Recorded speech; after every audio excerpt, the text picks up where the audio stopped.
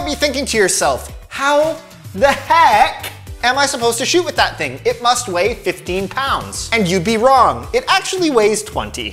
When you're building the ultimate camera rig, you sometimes need an ultimate solution to carry the whole thing. So we have the Flycam camera vest. So let's open this thing up. Essentially, this thing is a fancy arch that hangs over your head in a backpack format with a spring and cable attached to it that holds the vast majority of the camera's weight and actually translates it to your back and your hips. So now I look like that lanternfish from Finding Nemo. Boom.